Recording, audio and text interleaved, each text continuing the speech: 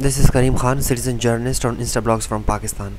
Attacking foreign sportsmen is another cowardly act that reveals the malign designs of vicious elements who don't want peace in Pakistan for some vested interests best known to them. By disrupting sports through terrorism, there hardly seems any other motive in operation behind this condemnable act than destabilizing the peace situation in all parts of the country. Furthermore, such attacks are meant to stain Pakistan's identity in the international community. Strict security measures should therefore be taken in future in order to prevent such base acts of terrorism.